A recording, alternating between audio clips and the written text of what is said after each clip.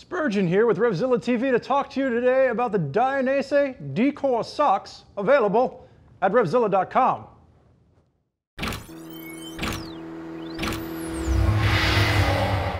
Now, the Dainese D-Core socks. Let's just ignore the fact for a second that I'm wearing a sock puppet on my hand. Mom, I'm 32 years old and I'm getting paid to play with puppets. That's pretty damn cool. Now, what we're talking about with the Dainese D-Core socks is going to be a part of the D-Core lineup from Dainese. They're going to use body mapping to find the best way to give you added comfort, added breathability, and added grip to make sure that your ride is going to be the most comfortable out there on your motorcycle. What you're looking at is 3 different types of socks. You're going to have the low footy sock, you're going to have a mid-height sock, and then at the very end you are going to have a tall sock, which was actually the same sock that makes a great hand puppet for all you kids out there that are looking for a $25 pair of socks to make sock puppets with. Now, really what we're looking at here, sizing is going to be 3 different sizes: small, medium, and large. The small is going to range from a 38 up to a 41. The medium is going to range from a 41 to a 43. And then a size large is going to go from a 44 all the way up. Again, all of those 3 sizes are available in the footy, the mid, as well as the high. With Dainese, this is a street premium brand. We know them, we love them, we ride with them. With their socks, this is going to come in around that $25 price point depending on which one you go with, and there is going to be a lot of technology based in here. So let's pull up a footy sock and we'll break down exactly what we're looking at. Now, the footy sock that you're going to see is going to be just an ankle high sock, but what you're really getting is a bunch of technology built into a very basic piece of gear that we normally don't really think about. 85% poly nylon blend with 15% elastane, really nice, tight, snug grip.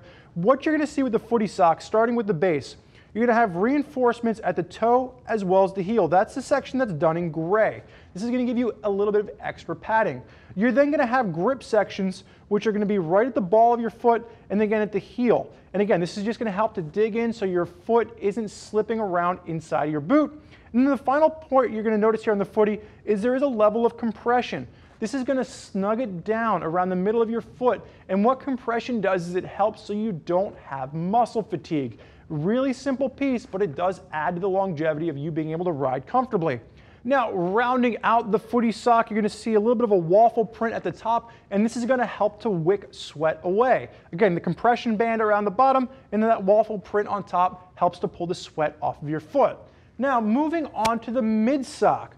What you're going to notice with the mid sock is that it's going to give you all the same features as the footy. You're going to have the extra padding at the toe, at the heel. You're going to have the grip. The one thing you're going to lose is while you see the waffle printing up top to help pull that sweat away, if you take a peek at the bottom on these, there's not going to be any compression on the mid or the high sock. That compression strip is only going to be along the bottom of the footy sock.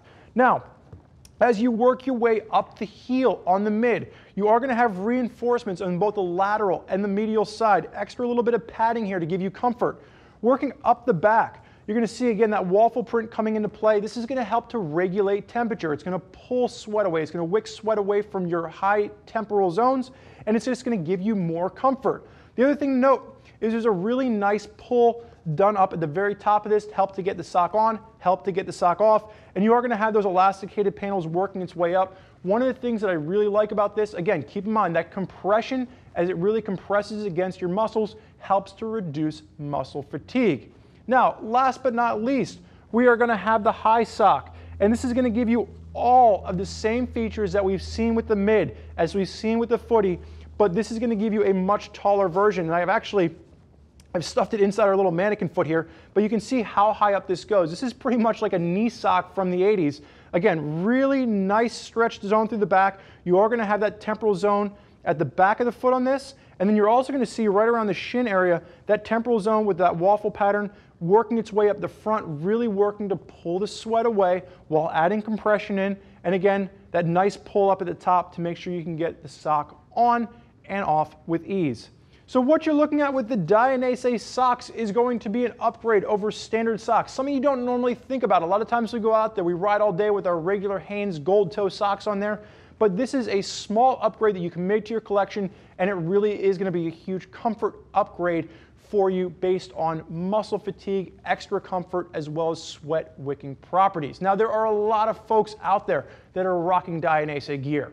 If you want to hear more about what they have to say, click the info button, read what other riders are digging about the Dainese gear they're rocking on their rides. If you have more questions for us, never hesitate. Get us on the phone, give us a call, 877-792-9455, or simply type us out an email, cs@RevZilla.com.